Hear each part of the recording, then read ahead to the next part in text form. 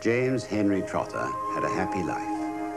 He lived peacefully with his mother and father in a beautiful house beside the sea. In his life, Roald Dahl gave joy and laughter to millions. Hip, hip, hooray! Think of James. You enormous bugs! Fascinating, isn't it? Matilda, and the BFG.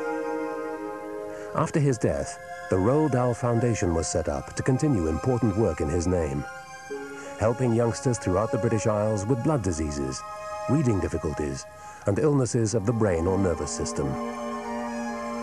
It pays for petrol so parents can visit a sick child in a distant hospital. It bought a minibus for children to travel to specialist clinics. It even provides hospitals with nurses to give expert care. And the list goes on. All the good work of the Roald Dahl Foundation is funded by personal donation. We need your help. For information, telephone 01 494 890 465.